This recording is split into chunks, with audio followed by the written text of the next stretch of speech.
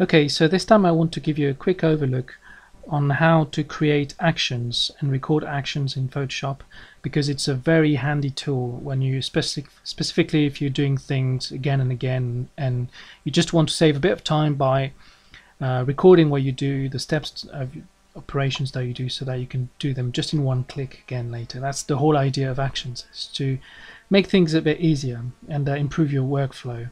So to bring up the window, you're gonna go to window, you're gonna go actions, click here. So here's the action window. I've got quite a few things myself.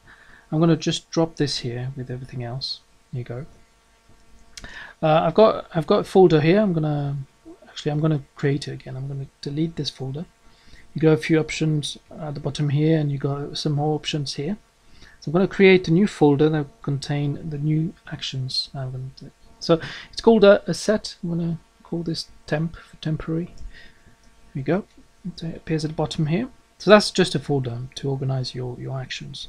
I'm going to now create a first action. So let's say I want to use an action to create a standard document with a specific resolution, and because let's say I use this resolution a lot. So for example, I personally work a lot of files in video format, so I'd like to have a video format document. So let's go ahead and create that. I'm going to hit this one at the bottom here. That creates a new action. So I'm going to give it a name first. I'm going to say new video document. Just doesn't matter. Here you go. So now for the moment nothing's happened. It's just created the action, and as you can see here at the bottom, the red button here is flashing. I mean, it's actually turned red, so that means that it is recording right now. So anything I do from this point on will be recorded, and one action for everything I do will be added to the list here. So I'll show you this. So let's say I create a new document, file, new document, and I will choose a resolution of, yeah, that's good. I'm going to go with that. Okay, so here you go. So here you see it's created this little action there. It's called make, to make a new document. Should have options here. It tells you the details of what's happened. So it's recorded all of these data for you. So that's it. I could stop here, and that's my first action saved. There's only one action in that action, just one step. Another thing I do a lot is to create a simple line layer to draw lines. So usually what I would do is that I would show you. I would create a new solid. It would be black. Okay. And it comes automatically with an alpha channel.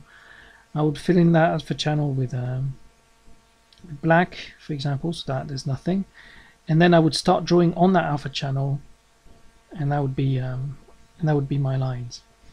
So if I wanted just so that these steps happen automatically, so I don't have to do that again myself, I actually created an action to do that.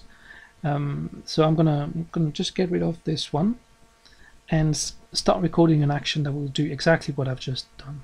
So I'm going to create a new one, and it's going to be called new layer, a line layer, let's say. Here you go. And now I'm going to start recording. So it's recording right now. I'm going to start doing some things. So I'm going to here click this button to create a solid color. It's going to be black. Okay. I'm usually not happy with the fact that they're linked, so I usually unlink them personally. Then I select here, and I'm going to do image, layer, fill. Where is it? Oh, is it? No, it's in edit. Sorry, edit, fill. I'm going to fill this up with black. Here we go. And now I'm happy. That's all I need. But I could also, for example, choose by default my favorite brush. So let's say I'm going to hit just this one, just for the sake of it. and then once everything's okay, oh yes, I could also rename the layer, for example. So I'm going to call it line. Here you go. And then I go back to my actions. I can see that it's created all of these actions here. It's still recording. So once I'm happy and it's created everything I wanted, I can just hit stop.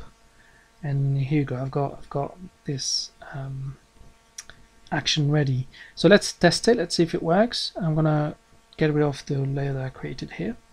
I'm gonna go back to actions, and I'm gonna select the action that I want to play, and I'm gonna play here. So I'll go back to my layers. And there we have it. The line is there. It's all exactly how I created it. So if I want to draw on this, I'll just create the select the alpha channel, and I can start drawing. That's as simple as that. That's all you need to know for actions. I mean, there's more obviously that you can do. I'm going to show you quickly a couple of things. If you want to save your actions, you can actually save by folders. You cannot save the actions individually. You have to select the folder. You can go here and save your actions, and you can see you can load actions, clear all actions. You've got a few more things you can do here. You can have a look at that. And also, if you wanted, let's say, to remove one of the steps inside your action, you could just unclick some of the steps. And as you can see, as you do that, there's a red little indication here that something's changed. They removed one of the arrows. So if they're all white, then the main arrow stays white. And then you've got these little squares here. If you click, let's say, fill, I'm going to click on this one.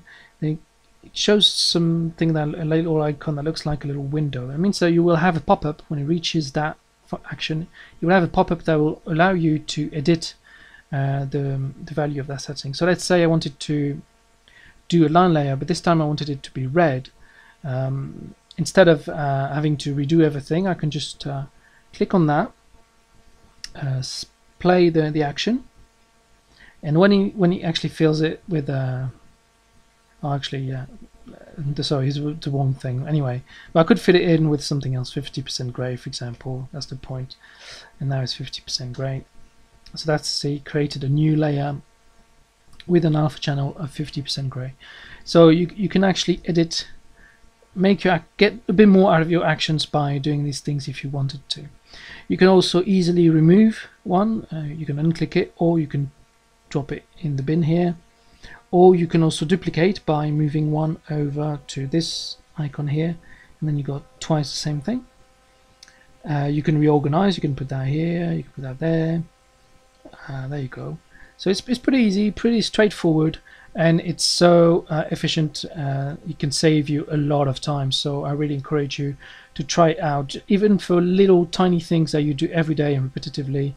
And if you get good at it, you can actually start making some really complex and really efficient tools for your work. So good luck with that.